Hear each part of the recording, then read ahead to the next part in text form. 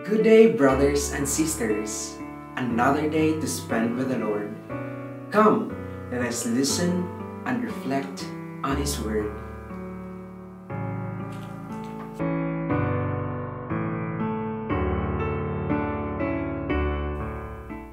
A reading from the Holy Gospel according to Saint Mark. The disciples had forgotten to bring bread, and they had only one loaf with them in the boat. Jesus enjoined them, "Watch out, guard against the leaven of the Pharisees and the leaven of Herod." They concluded among themselves that it was because they had no bread. When he became aware of this, he said to them, "Why do you conclude that it's because you have no bread?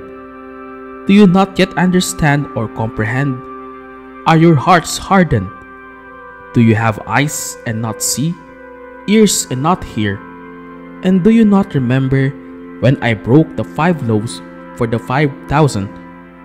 How many wicker baskets full of fragments you pick up?"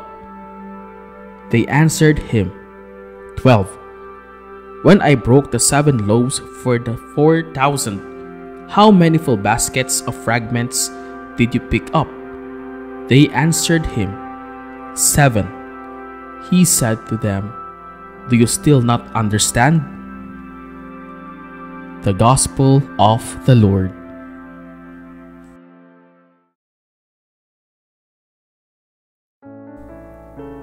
They had no bread. The discussion shifts from the Pharisees to the disciples of Jesus, who are very close to the agenda of the Pharisees who have argued with and tested Jesus. The disciples now worry over their lack of bread, forgetting that Jesus had multiplied bread and fed the multitude on 2 occasions.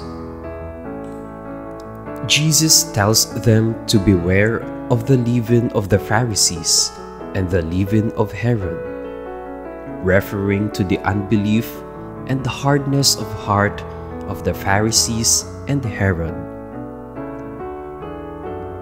Instead of worrying about their lack of bread or provision, the disciples are rather to watch out for the leaven of the Pharisees and of Herod that puffs up and corrupts. This is the old leaven, which according to Paul must be thrown away.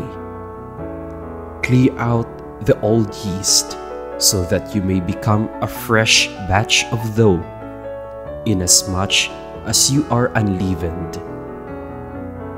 This is the old yeast of malice and wickedness that should be replaced with the unleavened bread of sincerity and truth.